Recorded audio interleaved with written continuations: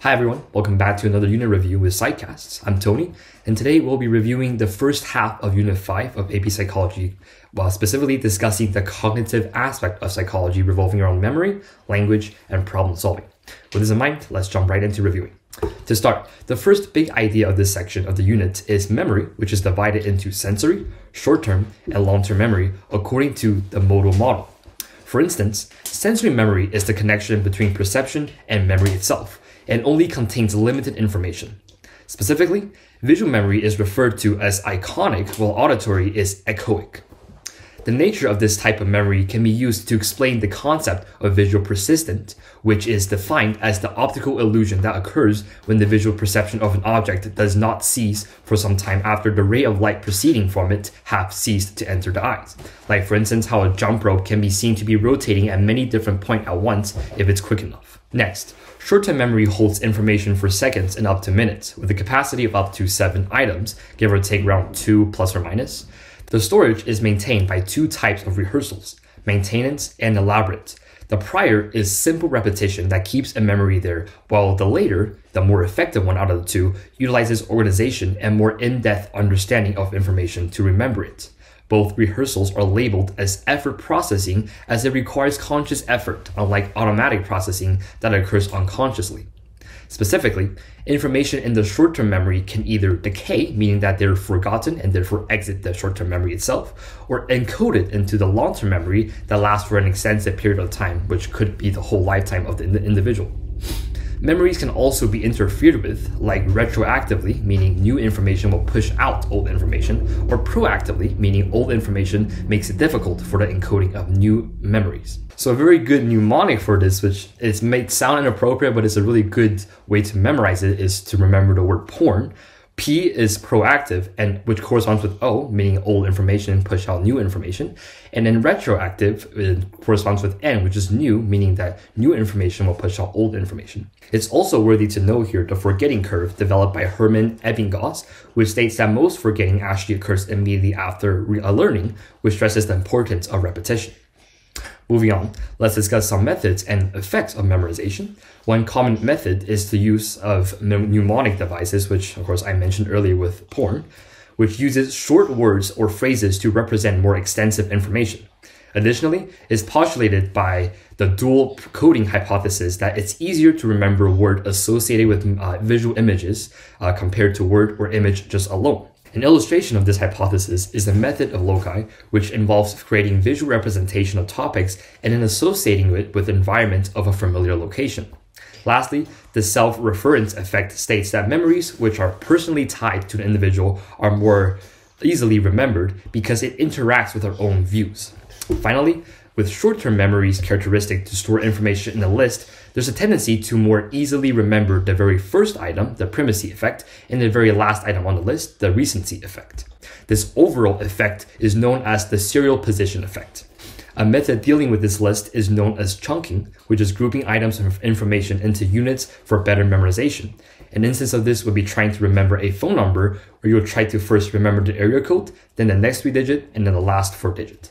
Okay, so let's now discuss the last type of memory, long-term memory, which stores lasting memories and knowledge that is organized as a huge network of interconnected information.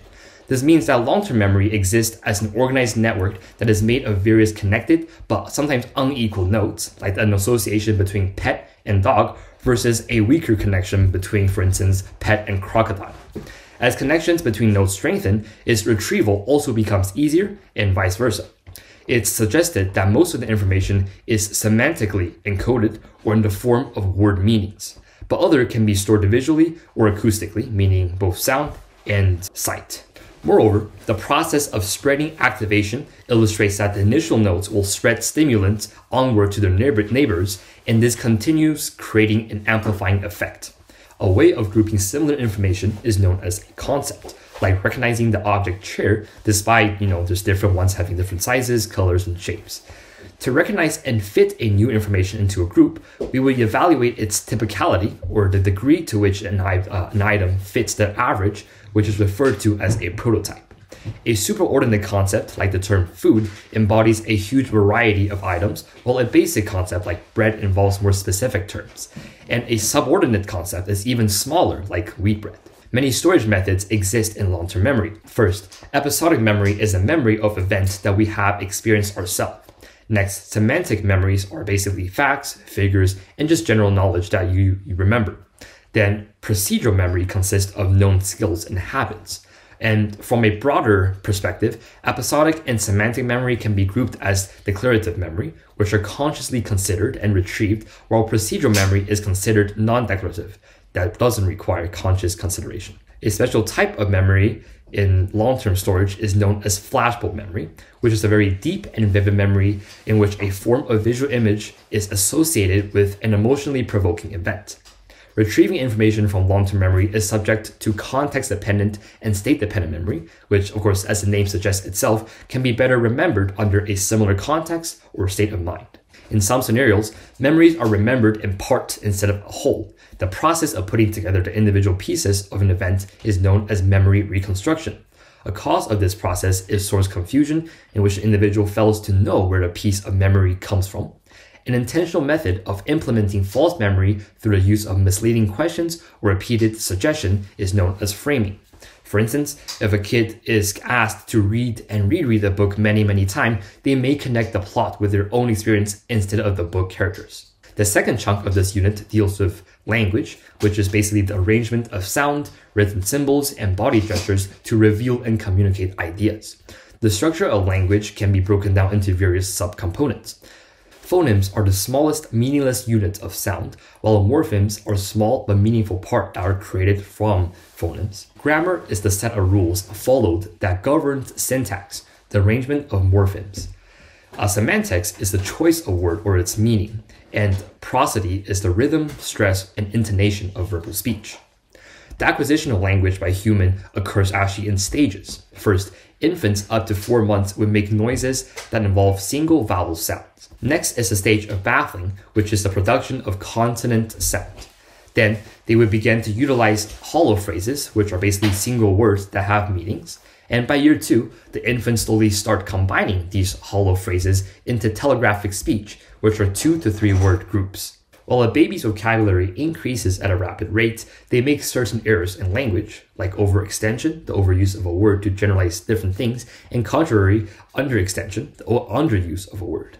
Several postulates around the organization of language were formulated in the past. First, Noam Chomsky believes its organization is based on transformational grammar, which differentiates between surface structure, the superficial way words are arranged, and deep structure, the word's underlying meaning. His discovery of the similarity in the acquisition of language among various languages prompted him to propose an innate language acquisition device that controls language learning in a critical period that's most effective in acquiring the language. On the other hand, B.F. Skinner, which is a psychologist that you need to know for the exam, which is known for operant conditioning in his Skinner box, countered Chomsky's argument by elaborating on the idea of language acquisition support system, which makes children's acquisition of language dependent on the language-rich or language-poor environment they were exposed to growing up. It is also thought that language is closely related and actually interdependent on thought. Proposed by Benjamin Lee Wirth and Edward Sapir, the theory of linguistic relativity proposed that speakers of different language develop differently in cognition as a result of the differences in the language. The next concept I'll discuss is an important idea of cognition, which encompasses the mental process of acquiring, organizing, remembering, using, and constructing knowledge. For example, reasoning is a process of deducting conclusions from gathered evidence.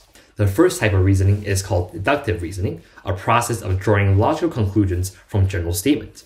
On the other hand, inductive reasoning involves drawing general assumptions from specific observations. To illustrate, if you observe a class of psychology students being very nerdy, you might generalize that and think every psychology students are nerdy. To sum up again, just remember that deductive goes from general to specific, while inductive uses specific information to generalize it. Finally, the last section of this part of the unit is problem solving and creativity, which involves the use of innovative measurements to remove impediments of a solution in a situation. To discover a solution, one must consider and decide whether the problem has one or more solutions. If many correct options are present, the process of divergent thinking is utilized, like thinking about how to become successful in the future, which of course has many different routes and possibilities. On the other hand, convergent thinking is used when there's only one possible answer to the problem, like finding the answer for a multiple choice question. The prior involves brainstorming, while the later requires narrowing the choices available to deduce one. While attempting to problem solve, we often rely on heuristics, or intuitive thoughts that are commonly known as rule of thumb. While this is actually easier than what we'll discuss later, the algorithm, heuristics may often lead to incorrect conclusions. The first type is known as availability heuristic, meaning drawing conclusions based on the event that readily comes to mind. For example, if you just saw on the news that a plane crashed, you might be scared to fly on one, even though the chances of crashing are extremely low. The other type is representative heuristic, which involves evaluating objects and events based on how closely they match the prototype. The use of this heuristic often leads to wrongful interpretations, like believing that all school athletes are less academically inclined, even though that's far from the truth. Contrary to heuristic is the use of algorithms, which is the systematic, mechanical approach that guarantees an answer to a problem. While it requires more engagement, it actually often leads to a more accurate and better solution. Additionally, insight is the sudden understanding of a problem that usually involves conceptualizing the problem in a different way. However, insights are often hard to come up with because we have what is known as a mental set, or a fixed frame of mind. An example of this is functional fixedness, the tendency to only use a given item for its intentional purpose. This is where the term think outside of the box comes from, meaning that you have to think separately from that fixed mindset to develop a creative and innovative solution. Here's some additional obstacles to problem solving. First is confirmation bias, which is the search for information that support a certain view but can actually hinder the process by distorting objectivity. For example, if you're researching an argument and already have a belief in mind, you would most likely be satisfied when you find an article agreeing with your viewpoint instead of continuing searching for other perspectives. Similarly, belief perseverance is a tendency to see evidence supporting a particular position despite evidence presented to the contrary. Next, hindsight bias is a tendency after the fact to think that you were aware of the outcomes from the very start, which could also distort your judgment in situations. Lastly, as briefly covered earlier, framing, or the way a question is phrased, can also alter the objective outcome of decision making. The very last topic I will touch on is creativity, or the process of producing something innovative and worthwhile. The elusive nature, or the difficulty to capture creativity, makes it difficult to study. But the pattern discovered is that creative individuals tend to be motivated to create for the shared joy of creation. They also exhibit care and consideration when choosing areas to pursue, and once they have decided on a field of interest, they would dedicate themselves in discovering and learning extensive knowledge of all the aspects of the topic. Lastly, they were believed to be correlated with a sense of non-conformity to the general rules, like Copernicus, who disregarded the widespread belief of the geocentric model that thinks Earth is the center of the universe to make discoveries about planetary motion. Well, that's it for the first portion of the unit for cognitive psychology.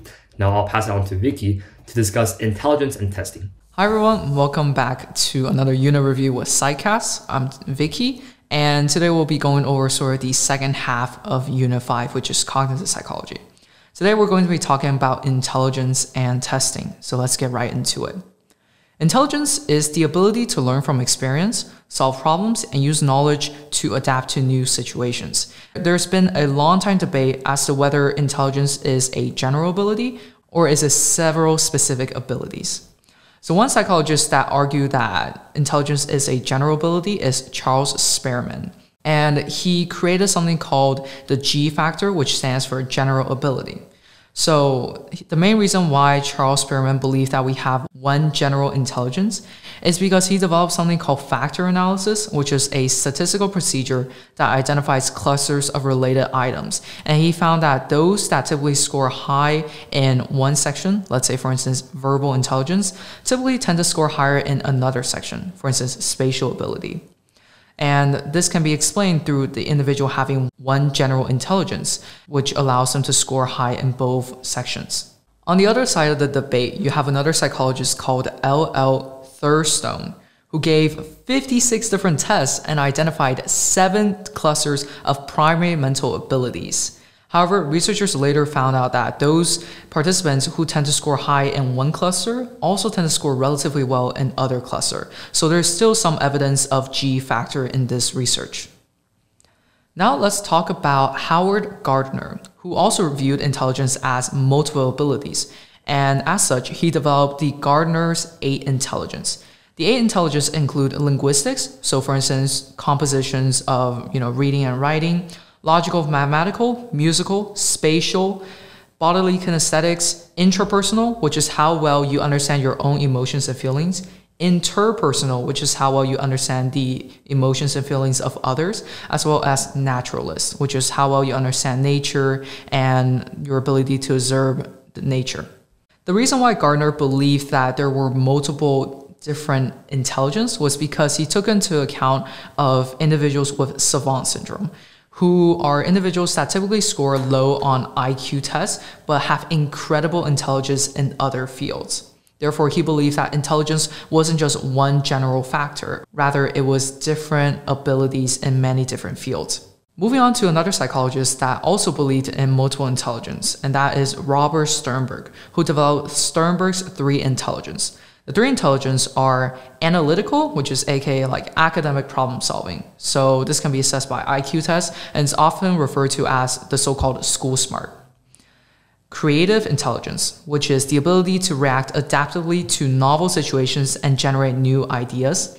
And practical intelligence, which is required for everyday tasks, and it could be of many things. For instance, your management skills, your leadership skills, your ability to motivate others, etc. And this is often referred to as street smart. Before I move on, let's talk about some related concepts to intelligence. Starting off with something that many people know as EQ, or emotional intelligence. This is the ability to recognize people's intent and emotions. Next, we have fluid intelligence, which is the ability to process information quickly and solve new problems. With fluid intelligence, you likely obtain it early in life, but it also experiences a pronounced decay as you age. On the other hand, you have crystallized intelligence, which is accumulated intelligence, and compared to fluid intelligence, it has a less pronounced decay with aging. So we've been going over some theories. Now let's talk about some actual IQ tests. Starting with the earliest, which was developed by Francis Galton, he attempted to measure intelligence through reaction time because he believed that speed of processing was a necessary component in intelligence. This actually didn't prove to be very true at all. Next, we have Alfred Binet, which is someone that you absolutely should know for the AP exam.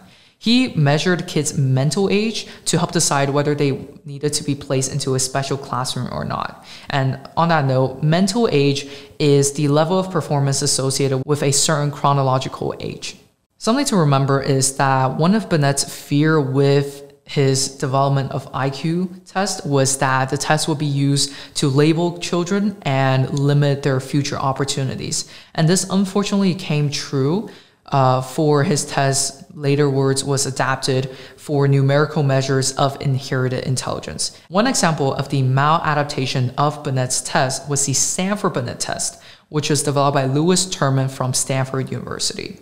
So unfortunately, the Stanford Binet test ended up being used sort of in association with eugenics, which is when you test individuals and encourage only those with favorable traits to reproduce. For instance, you only encourage people that are highly intelligent to reproduce so that their offsprings and the future generation in this world would be smarter. Another test inspired by the Stanford Binet test was the intelligence quotient, or what we usually know as IQ. The formula to calculate IQ is one's mental age divided by the chronological age and multiplying that by 100. For example, if you have a 10-year-old kid who has a mental age of 12, you would do 12 divided by 10 times 100, meaning their IQ is 120, which is relatively high. Unfortunately though, the IQ or the intelligence quotient only works really well with children, and it doesn't really seem to be proven effective in regards to adults and measuring the adult intelligence. Now let's talk about the most widely used intelligence test, and that is the Wechsler Adult Intelligence Scale, aka known as WAIS, or I call it WISE. And I should also mention that there is also the Wechsler Children Intelligence Scale, also known as WISC, WISC. This intelligence test contains both verbal and performance or nonverbal subtests. Here, I want to introduce the idea of heritability. Heritability is an important and crucial concept in AP psychology, and is the degree in which a variation that exists between a group of individuals is attributed to genetics. For example, if you raise two kids from different parents in the same environment, their intelligence difference would be purely due to their genetic difference because they are receiving the same environmental influence and they're in the same environment. Therefore, your heritability in this case would be extremely high. On the other hand, if you were to have two identical twins in different environments, since they have the same genetic information and the only difference is the environmental influence they're getting, heritability in this case would be extremely low. Now let's move on to talk about the components that make up a test. And a crucial component is standardization, which is the process of making a test uniform. For example, if you were to look at the SAT, every student that takes the SAT gets the same amount of time per section. Therefore, the test is standardized. Next is reliability, which is the likelihood that the same individual would get a similar score if tested with the same test on a different occasion. And oftentimes, researchers would perform a method called test-retest method, which is when they give the participants a test and then laterwards administer the same test on a different day or on a different occasion. Another method to test reliability is the split half method, which is when two halves of the same test are given to the same subjects and the results are then correlated. Now let's move on to a concept called validity. Validity is the extent that a test measures what it intends to measure. For instance, if you were to develop an IQ test, you want to make sure that the IQ test actually measures your participants' intelligence level. Some sub-concepts related under validity is internal validity. That is the degree to which the subject's results are due to the question being asked and not to another variable.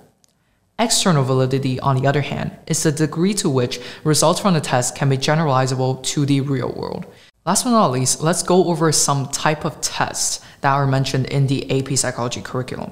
First is known as achievement tests, which are tests that assess the knowledge gained. For instance, if you were to take the AP Psychology exam, it will be assessing the knowledge you gained from your AP Psychology classes. Second is aptitude tests, which evaluates a person's ability. For instance, a driving test given to a person to obtain their driving lessons would be an aptitude test. Third is projective tests, which is when ambiguous stimuli are presented for interpretation. And there are two main projective tests that you should know for the AP exam. First is the Rorschach inkblot test. This is when the participant is presented with a series of inkblots and are asked to interpret what they see. For instance, you might see a bat, you might see a bird, you might see a person's face, and that interpretation would then lead the researchers to a conclusion. The other projective test you should know is the thematic apperception test, or also known as TAT, or as I like to call it, TAT. The TAT test is when you are given a series of pictures that have individuals with an ambiguous relationship and you are asked to come up with stories. And your story interpretation is then interpreted by the researchers for a conclusion. Lastly, you have the inventory type test, which is simply when participants answer a bunch of questions. For instance, on a personality test like the MBTI, which I'm sure many of you guys know. Now, before I let you go, I want to talk about the Flynn effect, which is that IQ scores tend to be rising over the years. So it's almost as if we seem to be getting smarter as a society. So that's it for part 2 of Unit 5. Thank you guys for listening. And if you're on YouTube, please subscribe and like this video and comment down below what other unit you want us to review. And if you're listening on any podcasting platforms, please follow our show and give us a 5-star review if you found this helpful. We look forward to seeing you guys next time, and thank you and have a good day.